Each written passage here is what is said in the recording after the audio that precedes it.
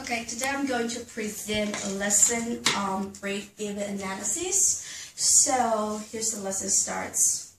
Okay, Lily, quick question. Yeah. If I want to run a Chinese restaurant in Hobart, so what kind of things will make my business viable? So first thing you should know is viable. Do you know viable? I guess make it works. Yes, make it work. So in order to make my business viable, what kind of things do I have to pay attention to run a restaurant? A place Yes, place. and the rental. Yes, very good. The rental. Any other things I should pay attention to? Chairs, tables. Yes, chairs, tables, and all these kind of things, including the electricity, the water, and something like that. It's called. So these kind of things that I have to pay, right? Yeah. So to run a business or a restaurant. So in the worksheet that I give you, there are 7 terminologies for break-even analysis. So for now, I'm not telling you about the break-even analysis it's about, but I'm trying to give you some terminologies here. Cost, fixed cost, variable costs, revenue, profit, break-even point. So for now, the rental, the utility, and these all kind of things is something that I have to pay. Yeah. So you can choose one terminology as you like, or you think which best suits this kind of situation here. Cost. Yes, very good. Cost. That means something I have to give out, right?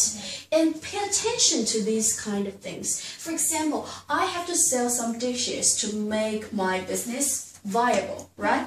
So the rental, the utility, and all the wages doesn't really relate to the amount of dishes that I sell. Does it make sense? Yeah. So we can call this kind of cost a fixed cost. So it means no matter how many dishes I sell, I still have to pay these kind of things. Or even I don't sell one dish, I still have to pay this. Right? So that is the fixed cost. So let's just make up $150 as a fixed cost. Okay? On your sheet, write down 150 as your fixed cost sheet. In your sheet. Yes, per week, of course.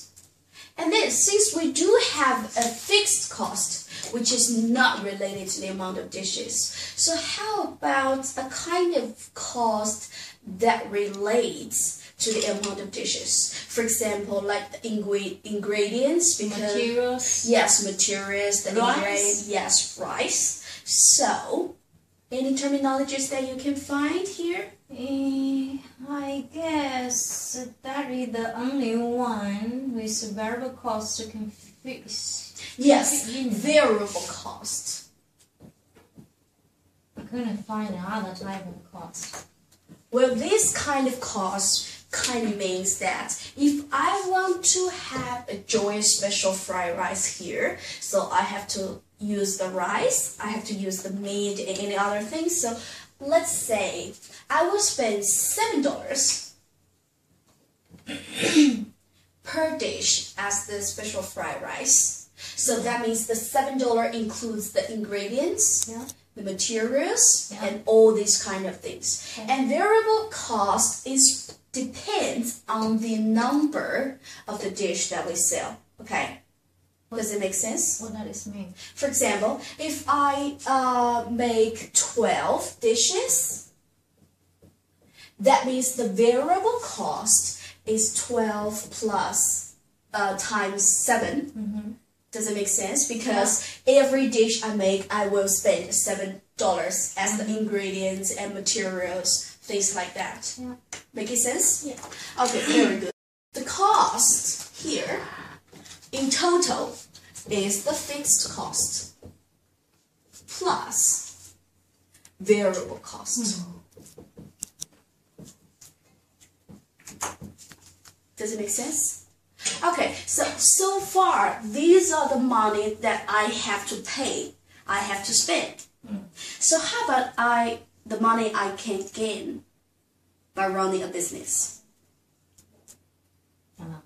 Okay, so first thing that you went to a restaurant is you look at the menu, and on the menu there should be some price, right? Yeah. So for example, my special fried rice cost $12. Expensive. Yeah, kind of $12. So by selling every dish, then I gain $12. Does it make sense? So these are the money that I can gain, right? Yeah. So in these, the terminology goes for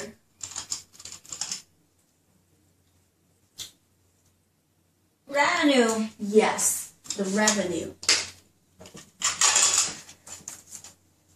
Revenue means the money that you gain by selling the dishes. Okay? So these are the two key terminologies that we had so far.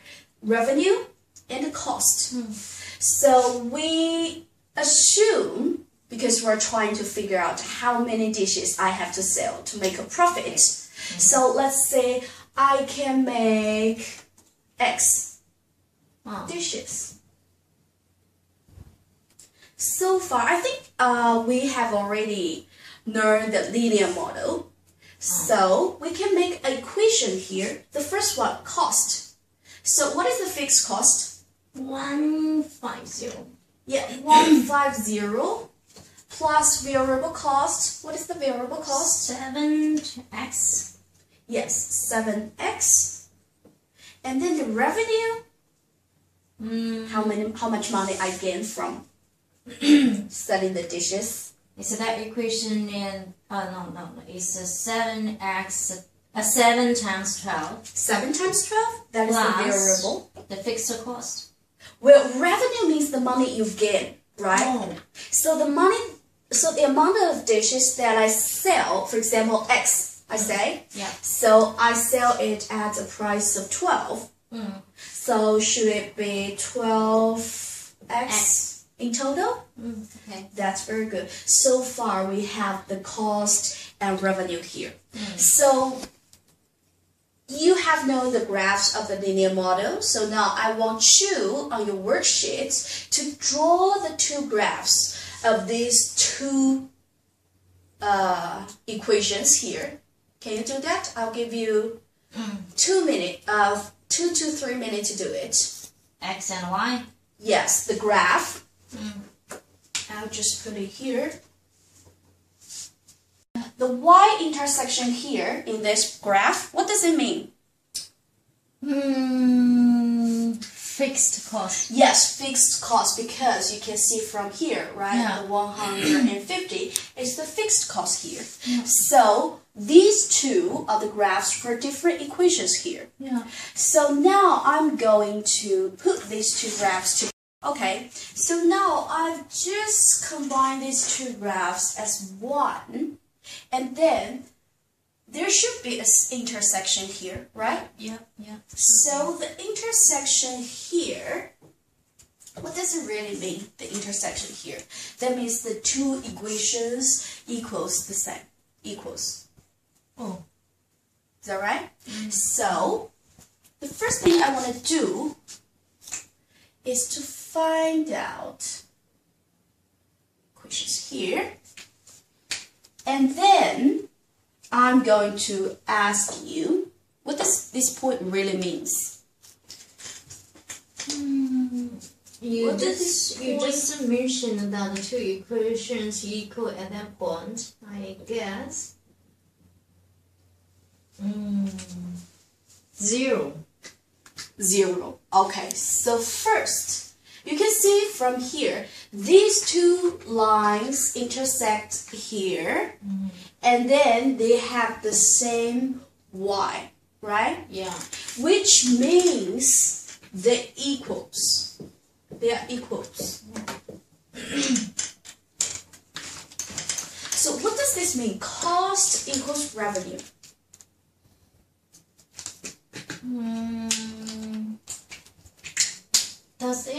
mean that your revenue can cover your cost? They're same. Yes, they are same.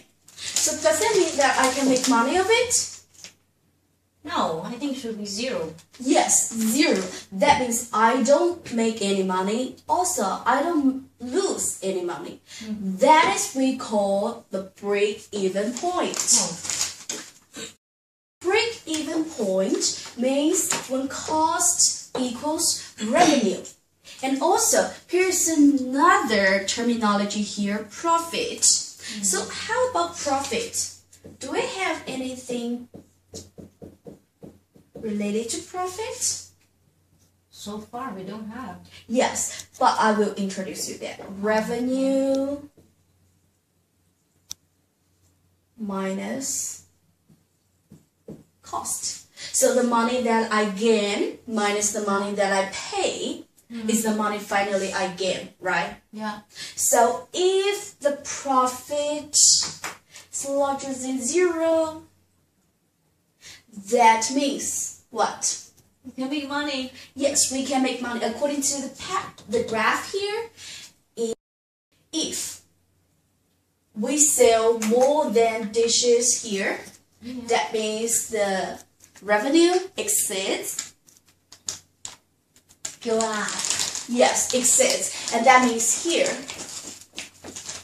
are the profits that you can make by doing it. Right? Yeah. So according to the graphs, we can interfere or we can know roughly about the dishes that we can sell to make our break even. But also we can solve it in another way, algebraically. Right? We know the two equations here. So we put cost equals revenue.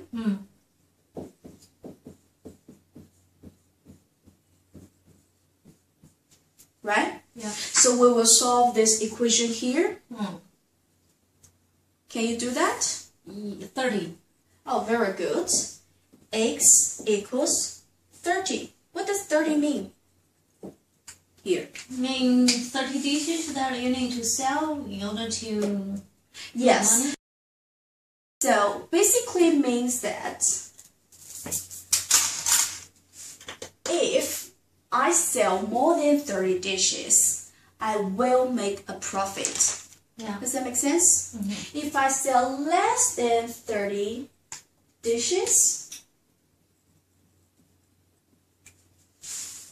then I will Lose money. lose money. Okay, this is how we call a break-even analysis. Okay, are you clear? I guess so. Yes, so then I will give you one video. Okay, so after you watch this video, I think you have a more deeper understanding about the break-even analysis. So Lily, can you tell me what we have learned today? A few terminologies. Yes, Yeah. about the fixed cost, about the variable cost, and about the revenue and Break-even profit. point. Yes, break-even point here. Yeah. So actually, break-even point here means the point that when cost equals revenue. 0. Yes. No. I mean, Oh yeah, no. the cost equals revenue, or you can say when revenue minus cost equals 0. That means when profit is 0, that means the break-even point. Get it? Yeah. So if we go this way, then we make money. If we go that way, we lose money. Yeah, if the revenue, the product of the revenue minus the cost bigger than 0 means you make money. Yes. Otherwise, you maybe lose money. Yes, of course. And basically, we can use the graphs to help us understand more about it. And then, let's just make a summary of today's lesson. Break-even analysis just a kind of helps you to build up your business plan. And even before the business plan, you can decide whether it is pursuing or not. Okay, it is worth pursuing or not. So in my case, I have to do first about how many dishes I have to sell per week so that I can make money. Because businessmen doesn't do the business that they lost money. Okay. Yeah. So this is how we use the break-even analysis to solve the real day life problem. And now we'll just give you a worksheet for you to practice about the break-even analysis. Okay. Yeah.